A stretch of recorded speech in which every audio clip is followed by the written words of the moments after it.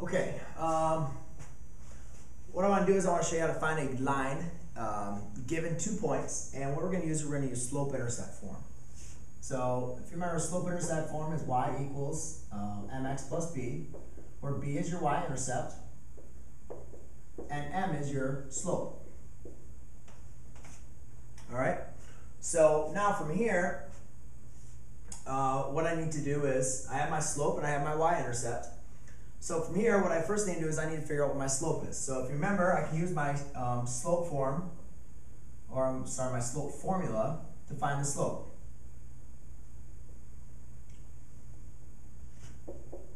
And if you notice, those are both x-coordinates, but I'm going to label one x-coordinate 1 and the other one 2, just to distinguish between the two. So therefore, this is y1 and this one will be y2. So therefore, now what I have is y2 minus y1, I'll just plug them in, negative 4 minus 4, all over 9 minus a negative 7. Well, negative 4 minus 4 is a negative 8. That becomes a double negative, which becomes a positive 16, which equals a negative 1/2. Now, once you have this, you have the slope. So I have y equals a negative 1/2 x plus b. Now, I still don't know what b is. Remember, b is my y-intercept. So the way I can figure out b is I can plug in one of my points. And it doesn't matter which point you pick, but what you can do is you can plug one of your points to find b. So let's do that. Let's pick a point. I'll pick my second point.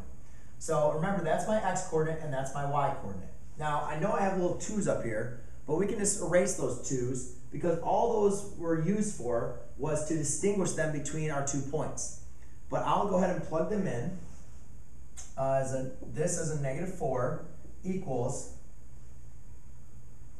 a negative 1/2 times 9 plus b. So therefore, negative 1/2 times 9 is going to give me a negative 4 equals a negative 4.5 plus b. Then I'll add 4.5,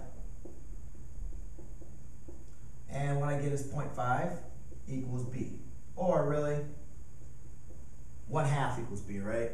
I shouldn't have usually transferred decimals, but it was pretty easy right there, so I decided to. So therefore, b equals 1/2. So now I just add that information to my equation. And there you go. Now I've figured out the formula, or the equation on my line, given 2 points using slope-intercept form.